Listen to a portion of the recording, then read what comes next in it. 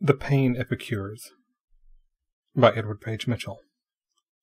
Read by Tommy Howell. 1. Nicholas Vance, a student in Harvard University, had the misfortune to suffer almost incessantly with acute neuralgia during the second term of his senior year. The malady not only caused him great anguish of face, but it also deprived him of the benefit of Professor Serdity's able lecture on speculative logic, a study of which Vance was passionately fond. If Vance had gone in the first place to a sensible physician, as Miss Margaret Stull urged him to do, he would undoubtedly have been advised it was mental friction that had set his face on fire. To extinguish the conflagration, he would have been told to abandon speculative logic for a time and go a-fishing. But although the young man loved Miss Margaret Stull, or at least loved her as much as it is possible to love one who feels no interest in hypotheses, he had little respect for her opinion in a matter such as the neuralgia. Instead of consulting with a duly qualified member of the Faculty of Medicine, he rushed across the bridge one morning in a paroxysm of pain to seek counsel of Tithami Concannon, the very worst person under the circumstances to whom he possibly could have applied. Tithami was himself a speculative logician. He lived up 4 pairs of stairs, and his one window overlooked a dreary expanse of backyards and clotheslines.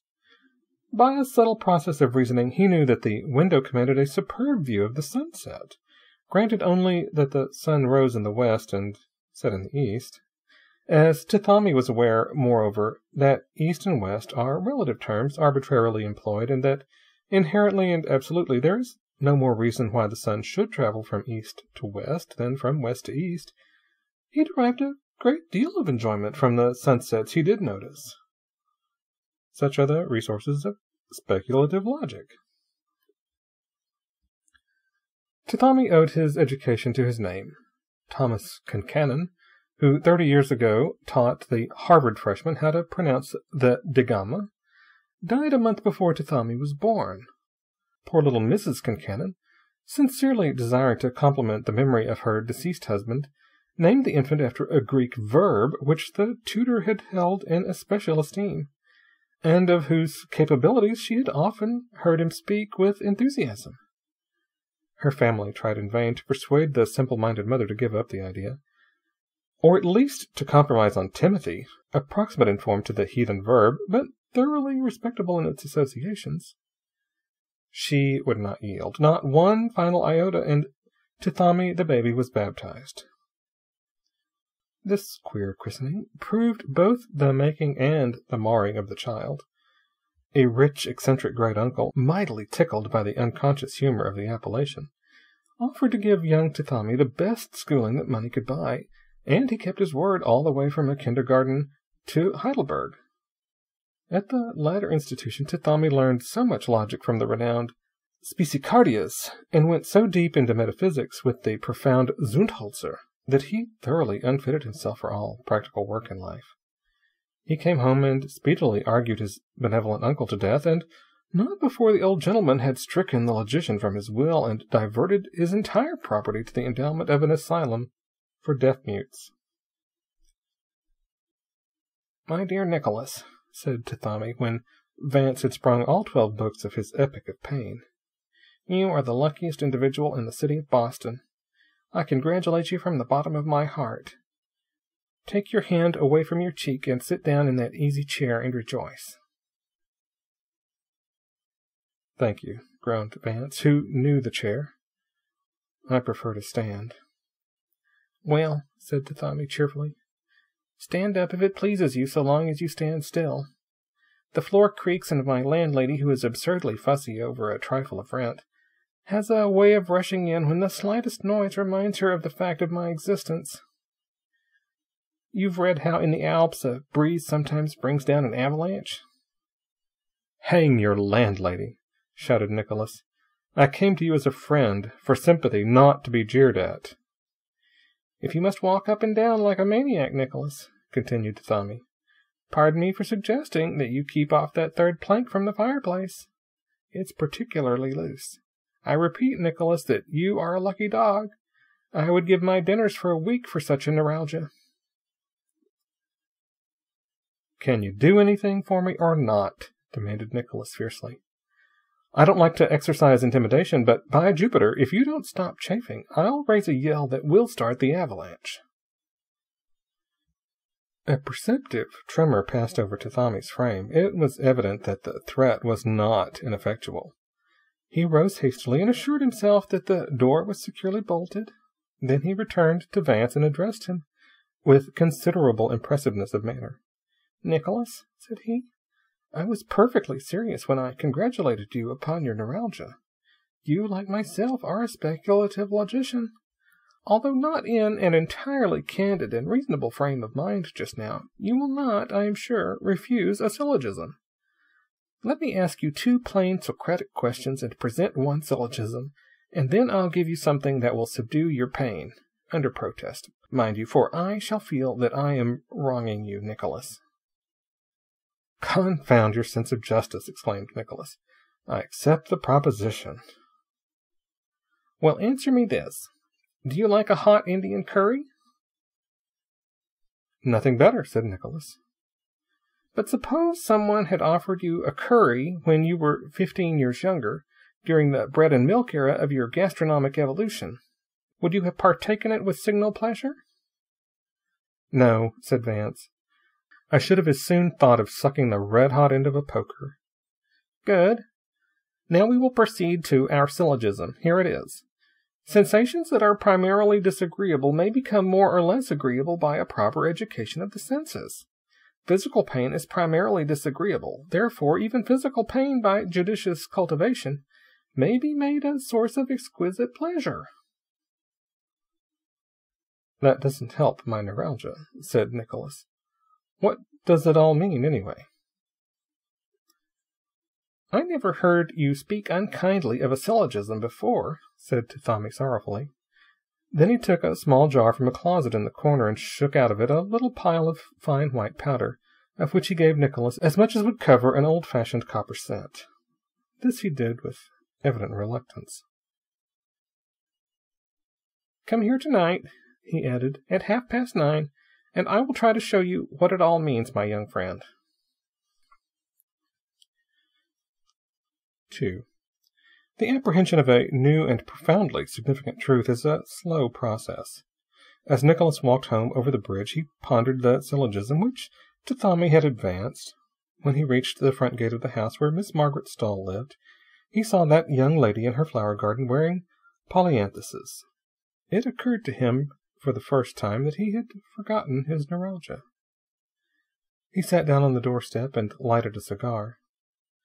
The kind inquiries and gentle solicitude of his sweetheart made him rather ashamed of himself. It was not dignified that a young philosopher with a heroic malady should be sitting around polyanthuses, forgetful of his misery, and actually experiencing that dull glow of bodily self-satisfaction which a well-fed Newfoundland dog may be supposed to enjoy when he lies in the sunshine. Nicholas felt it his duty to subject the facts of the case to logical analysis. The first result obtained was the remarkable fact that the pain was still present in all its intensity. Upon closely examining his sensations, Vance could discover no change in either the frequency or the acuteness of the nervous pangs. At tolerably regular periods, the stream of fire ran throbbing through his face and temples.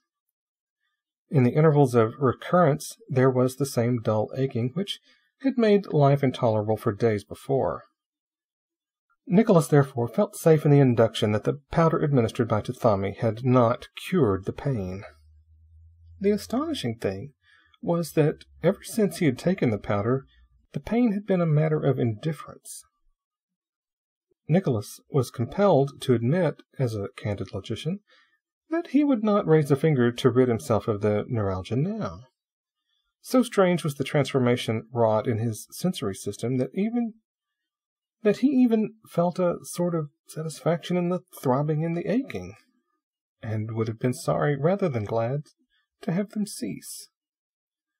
Indeed, the more he thought about it, the nearer he approached to the conclusion that neuralgia under the existing conditions was a luxury and something to be cherished. When this idea was communicated to Miss Margaret Stull, she at once became alarmed for his sanity, and ran to fetch her Aunt Penelope. That respectable and experienced maiden heard the proposition stated without showing surprise or other emotion. Her comment was comprised in a single word. "Morphia," said Miss Penelope.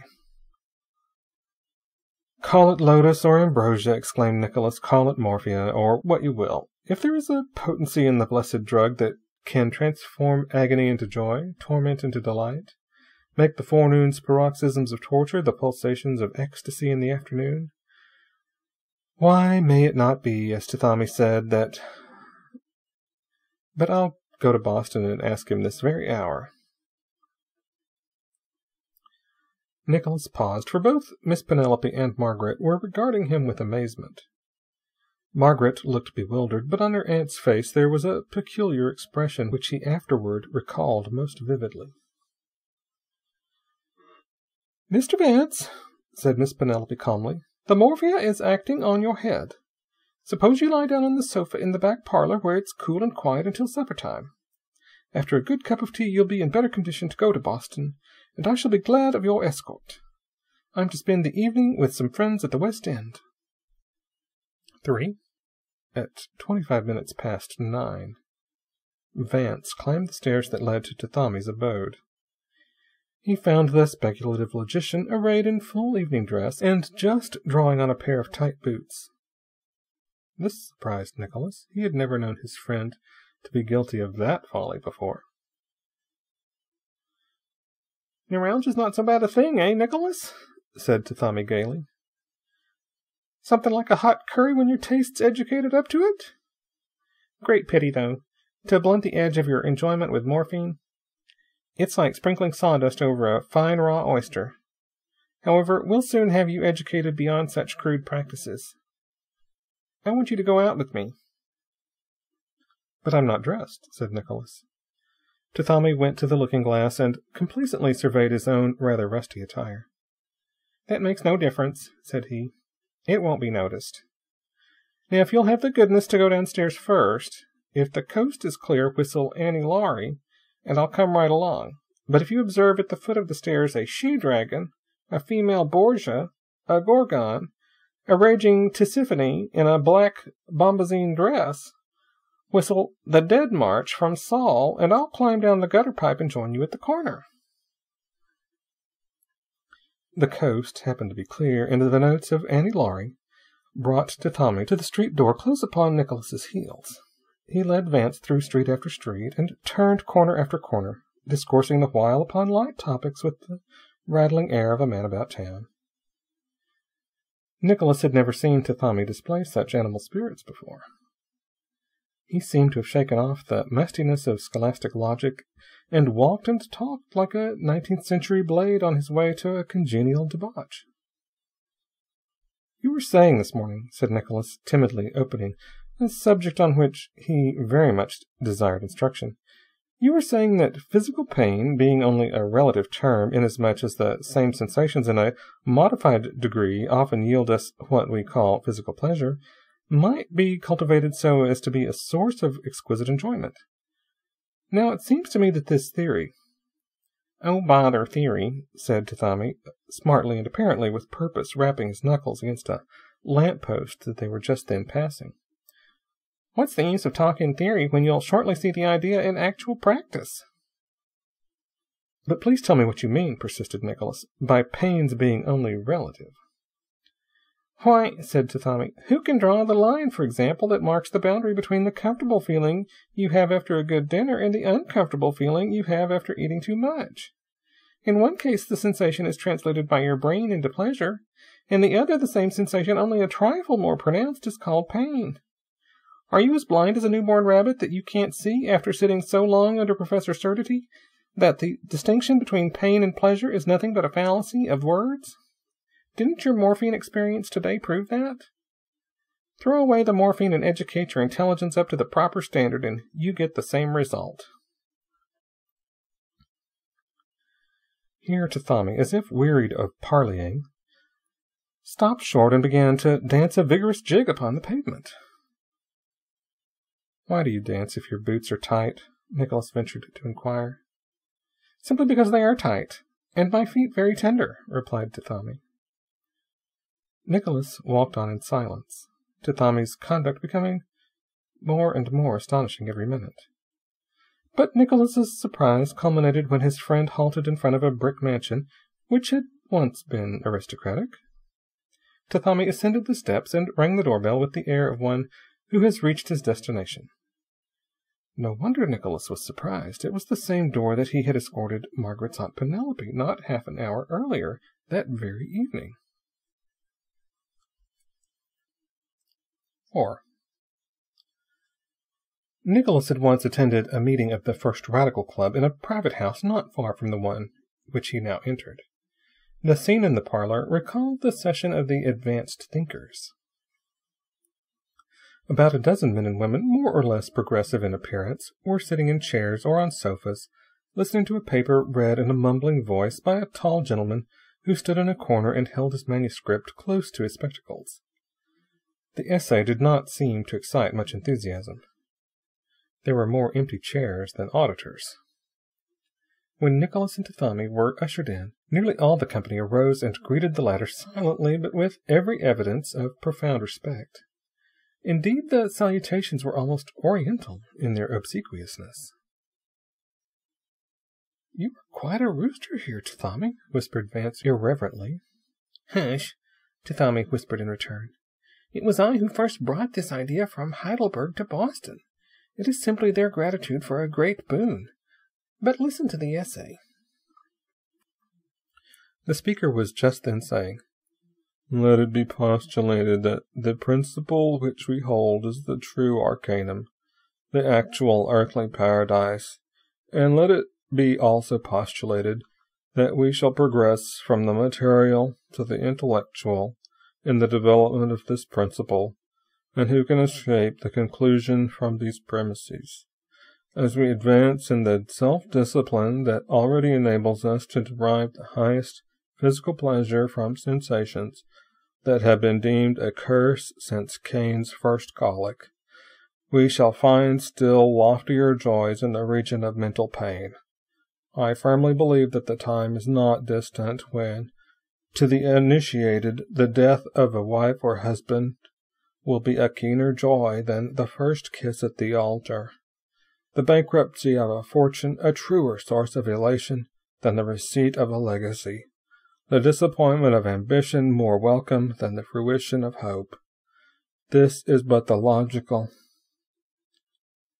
Nicholas could no longer contain himself. He knew the voice, the style of reasoning, the spectacles. He had listened too often and too intently to the lectures of Professor Sodity of Harvard College to mistake him for another, or another for him. He uttered a low whistle. Tithami checked him on the very edge of another. "Above all things," he whispered, "show no astonishment at anything you may see or hear, and take special care to recognize nobody you meet, even if it is your own grandmother. The etiquette of the place requires that much of you." Tithami now arose and beckoned Nicholas to follow him out of the room. "This is slow," said he. "The professor is inclined to be prosy. A few of the old fogies of our number like to sit and listen to him. They are probably trying to carry his principle to the extent of deriving excitement from a painful bore. We mustn't waste time here. Let's go to the symposium." A passageway, screened by heavy curtains, led to an extension apartment that originally had been built for a painting gallery. It had no windows. The skylight overhead had been removed, and the room was as completely sequestered as the inner chamber of one of the pyramids of Giza. On a table in the middle of the apartment, a repast was laid. The table was surrounded by broad couches like the lecti of the Romans, on which several persons were reclining. A few were eating, but the majority seemed wrapped in the sufficiency of inactive bliss. In the corners of the room, Nicholas observed several bulky machines of wood. The place seemed half banquet hall, half gymnasium. As had been the case in the outer parlors, all the company arose and saluted Tithami with marked deference. This was done almost mechanically, and as if a matter of course. Of Nicholas's presence, the pain epicures apparently took no more notice than the inmates of a Chinese opium den would have done. There was a dreamy languor upon the company that made the locality seem not unlike an opium den. Tithami went directly to a sideboard and poured from a decanter a brimming draught. "It is aqua fortis," he explained. "Diluted, of course, but strong enough to take the skin from the lips and set the mouth and throat a-burning. Will you try a glass? No? It would be no stronger to your taste than raw brandy is to a child's. The child grows up and learns to like brandy. You will grow to esteem this tipple. Ah, doctor, a glass with you. How are you enjoying yourself nowadays?" In the gentleman who approached at this moment, and whom Tithami thus addressed, Nicholas recognized one of the most eminent of Boston physicians, celebrated as a skillful practitioner all through the eastern states. The doctor shook his head at Tithami's polite question. "Poorly, very poorly," he replied. "The moxa yields me no more pleasure now than a mere cup blister or leeching. I'd give half my income to be able to enjoy a simple neuralgia as I used to." Tithami gave Nicholas a significant look. "And yet," continued the doctor musingly, "the blind, ignorant fools who employ me professionally insist on taking chloroform for a trifling amputation. I suppose they won't have a tooth drawn without anesthesia. What a pity that a luxury like pain cannot be monopolized by those who can appreciate it." "With your resources and pathological knowledge," suggested Tithami, "you ought to keep abreast of your pain progress and avoid ennui." "I try everything," rejoined the medical man with a sigh. "Did it ever occur to you, Tithami," he continued with more animation, "that if one would find some stimulant that would arouse the entire nervous system to acuter sensibility than any agent now known, he might make himself conscious of the circulation of the blood? How delightful it would be to actually feel the hot tide rushing along the arteries, oozing through the capillaries, coursing the veins, and surging into the aorta. Why, it would lend a new piquancy to existence." "He is one of the most advanced of us," said Tithami to Nicholas after the doctor had passed on. "But he goes too fast. I believe in moderation in pain, as in all other enjoyments. By being temperate in my indulgences, I keep the edge keen. By using the moxa 3 or 4 times a day, the doctor killed the goose that laid the golden eggs. He's not enough of a philosopher to be an epicure."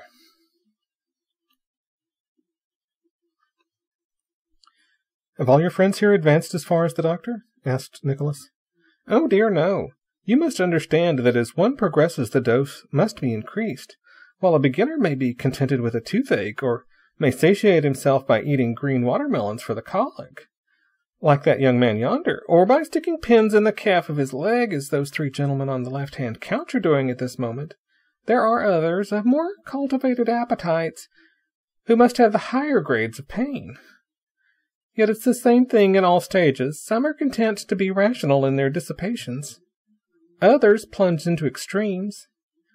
I have in mind a banker not present tonight, who became so infatuated with the use of an old-fashioned thumbscrew, which he picked up in some curiosity shop, that he takes it in his pocket to the office and uses it surreptitiously during business hours. I have no patience with such a man.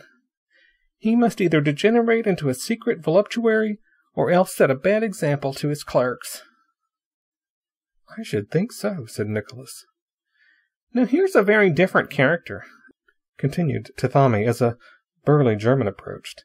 "He's satisfied with the simplest pleasures. Good evening, mein Herr. You are all smiles tonight." "Ach Gott," said the Teuton. "But I have one lovely head woe. I have been, how you say it, gebutting mein Kopf und the wall." "And over there," Tithami went on, after congratulating the German on his method, "is one of the rarest examples of the besotted folly that I could possibly show you. That man with his hand tied up in a cloth and a serene smile on his face was ass enough one day to cut off the tip of his little finger for the sake of the temporary gratification he had from the smart. He is a lawyer in good practice and ought to know better. Well, the wound healed and his enjoyment was over. So he cut off a fresh slice a little further down. Thus it went on, little by little, till now he has nothing but the stumps of 7 fingers and a thumb to show for his sport. He's begun on the 8th finger already, and I'll wager that he lays the next case before the jury with a solitary thumb. A strident creaking now attracted Nicholas's attention to one of the wooden machines in the corner. Proceeding thither, followed by Tithami, he beheld an extraordinary spectacle. The machine rudely resembled an overshot water wheel. It was operated by a crank at which a brawny African of decorous demeanor was laboring. Upon the rim of the wheel, lashed hand and foot, was stretched a fleshy citizen of middle age and highly respectable appearance. He was in his shirt sleeves, and the perspiration stood in great beads upon his brow, but his face bore an expression of ineffable felicity.